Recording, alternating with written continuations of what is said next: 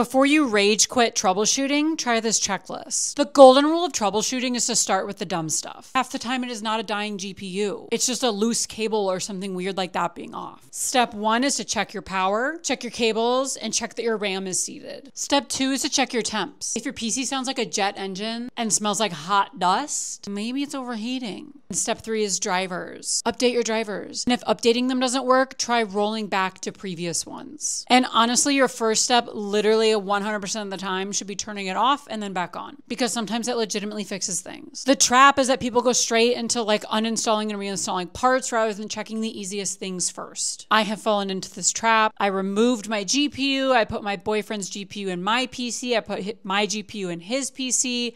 I did all of this when it was literally just the GPU cable. I could have swapped that cable first without going through all that trouble and saved myself a headache. Don't spend 3 hours Googling error codes just to find out that it was a cable problem. So if you're taking anything away from this, start small and then work up. Check your cables first. Drop your most cursed troubleshooting story.